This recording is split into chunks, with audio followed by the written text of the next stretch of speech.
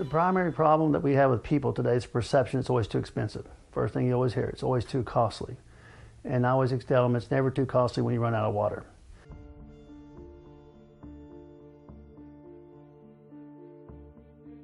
Well, the inside is being born and raised in West Texas. I've lived there in a little town called San Angelo, and we have 3 lakes, and we've seen 2 of our lakes go dry many times throughout my life. Walked across the bottoms of them, seen them catch fire when the grass grew up. And when you think about always being dependent upon rain and the attitude of let's build another lake that will be dependent on rain, it brings it to reality, the importance of water. And where I currently live, just north, we are now in water restrictions. We can't even water by hand and haven't been able to water grass or plants by hand for over a year.